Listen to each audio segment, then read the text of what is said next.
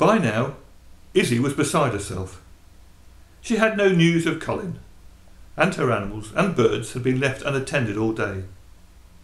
She had had nothing to eat save a curly cheese sandwich. And to top it all, no one believed her about the accident. Over and above that, there was a small matter of them losing their farm, their home, and their livelihood. She paced. It seemed like she'd been held for hours. The interview room door opened. What now, she thought. Sorry for the delay, Inspector Adams went on, but we needed to check your story, and since we cannot question Colin... Can't question Colin? Here we go again. Why not?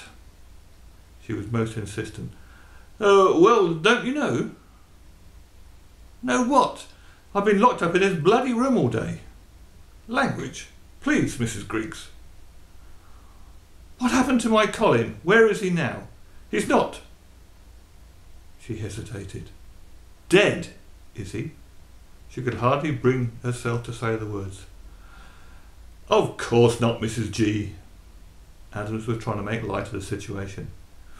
He just had a little accident. I know that. That's what I've been trying to tell you all day. No, I appreciate that. No, this was an accident in the hospital. His words trailed away. Look, Inspector Adams, I'm normally an easy-going, devil-may-care sort of person, but today is enough to drive even a saint to do something they'd regret. Look, let me see Colin. Let me go. Let this bloody day be over. I understand your frustration, Mrs. G. And stop calling me Mrs. G. She was seething. Sorry, Mrs. Griggs.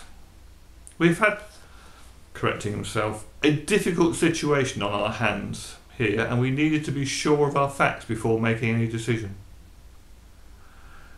Please, I ask you, just bear with me a short while longer. With that, Adams smartly turned and left the room.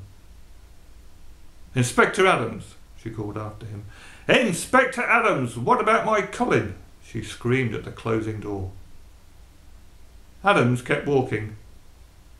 He headed straight for the desk sergeant. Can you get an update on Griggs and tell me and Mrs. Griggs as soon as? No, thinking about it, just tell me. I'll tell her. Colin had regained consciousness.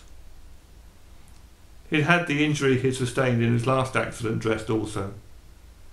He now had large cotton pads over both ears, all held in place, with metres of bandage.